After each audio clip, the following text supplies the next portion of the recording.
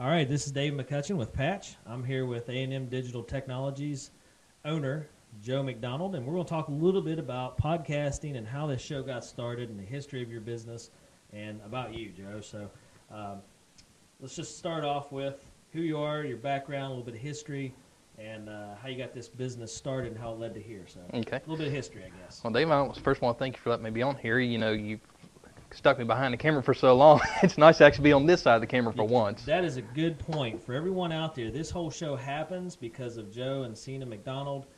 They sit behind the camera, so I keep pointing back there behind the camera. Cena's still back here.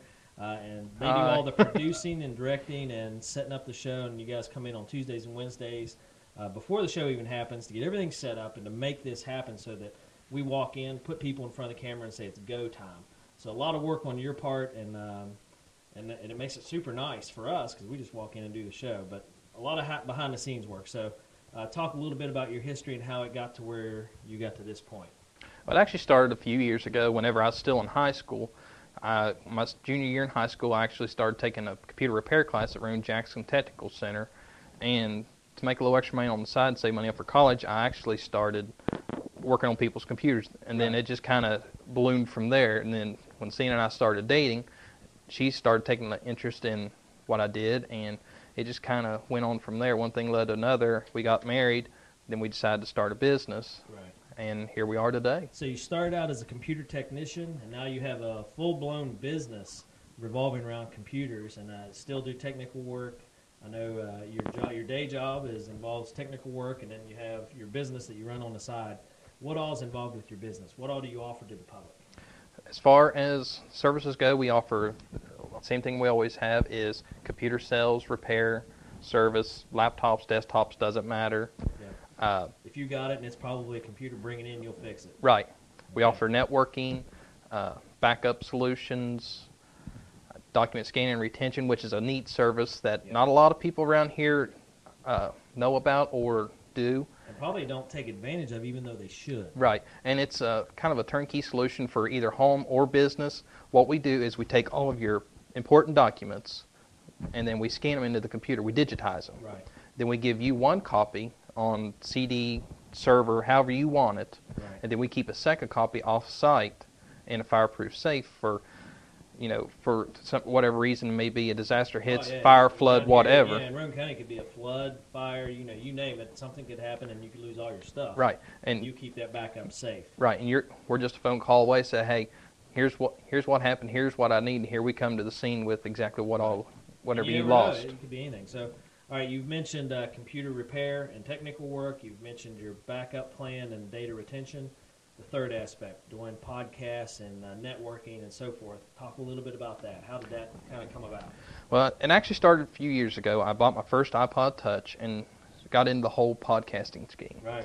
It actually started with a tech show, with actually a tech company called Twit.tv, and they have a wide range of tech shows, everything from gizmos to gadgets to enterprise, technology to Apple telephones, Android phones, anything that technology involves, they cover it. Let's back up a little bit for people out there that may not know, and I wasn't familiar with this until we started talking about it 2 months ago. Mm-hmm. What exactly is a podcast? That's probably something that we should share just to give people a background of what happens. The basic idea of a podcast is something that you want to publish to the world, but you want to make it...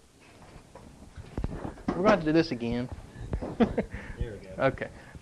Make it available to the world in ways that they can view it on their own time. Or listen to it. I know my wife, she listens to podcasts, and she has a couple favorite people, like comedy shows, book reviews, whatever. So it's basically you go out and you find what area you want to learn about or listen to, and download that podcast and listen to it. Right. And that's how you kind of got started in this, is going with computer stuff. Right. Because a lot of people, there's YouTube and there's Facebook, but people want to be able to listen to something without the availability of internet. Right. So, they can download their shows and plug it into their car, and they can listen to it on the way to work or on the way to school or whatever. Or, listen to it while you're working or working out. That's Kel and I went to a race, and my wife loaded up motorcycle shows, and we listened to them for our 16-hour drive. Mm-hmm. So, yes, okay, so that's one aspect of how you can use podcasts, education, like you were doing with computer stuff, technical aspects, problem solving, troubleshooting. So that's all areas you start in. how did it get to this point to where now you're producing your own podcast with a video show? So you kind of got a double ringer, not only the audio aspect, but the video. Well, the opportunity arose where you guys was looking for another means of communication, so I thought, I've always wanted to do this, so... Zach got us kicked off the radio. Let's be upfront. Zach got us kicked off Zach got you fired, so...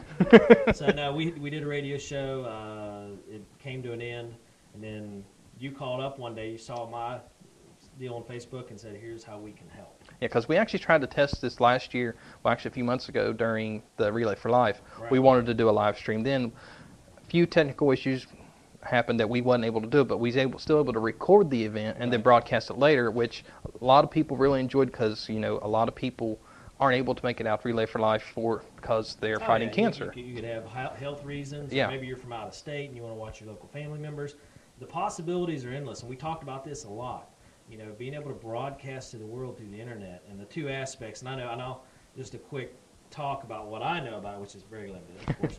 But we are actually going live on the internet and recording so that you can put it on Facebook, on Ustream, and YouTube, and we can go back and watch it later. So if you can't make this broadcast now, you can watch it later. Right. And that's the beauty of what we're doing. We're sharing information not only in real time but also in recorded time. Right. And the nice thing is, nowadays, it's available to anybody. And years ago, Right. Unless you owned your own TV station, you wasn't going to get it out to anybody. Nowadays, this is a cost-effective way to get your message out to the world. You make it sound so easy, so I'm going to disagree with you. You need to have someone in the background to set everything up for you, to do all the background work, and to make it work that way. Because you say it's easy, and I'm saying, yes, it kind of is, but no, there is some expertise back here. But the beauty of that, and my whole statement, is you need someone in the background to do that, I'll say, professional technical work for you. I may have been able to struggle through this, but I doubt it. And I consider myself to be pretty proficient with computers. So, with that being said, what makes this show happen and work is A&M Digital Technology. You and Cena put a lot of work into this and the background of it and picking out, what I really appreciated was getting us the right equipment. We did our very first show, and boy, it was a hoopla of trying to get the mics to work in the right way and get the sound going, getting the camera set up and working through that.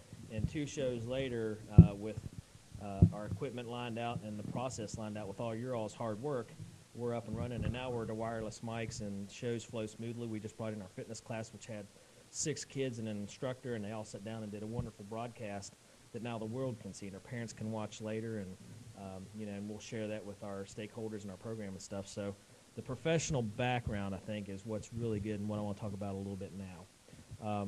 What you bring to the table. If someone wanted to do this, and it could be on anything. They might have a topic that they want to discuss, like J.D. Painter does our 5 Minutes Outside with J.D. It's around hunting. Someone might want to do a hunting show. What would they have to do? First and foremost, the most important thing is pick a topic you enjoy. Yep. Because there's no need to, waste your time and effort putting into a podcast that doesn't interest you. So that's the key, first, most important thing. Secondly, in this case, we do have a studio. We have it set up Right. where we have this, all the wireless mics and equipment. But if you're just a single person, you want to do your podcast, you can do it with just a simple laptop and an internet connection. Right. So it can be really simple depending on your needs, or more elaborate, which we have set up to accommodate more people and different topics.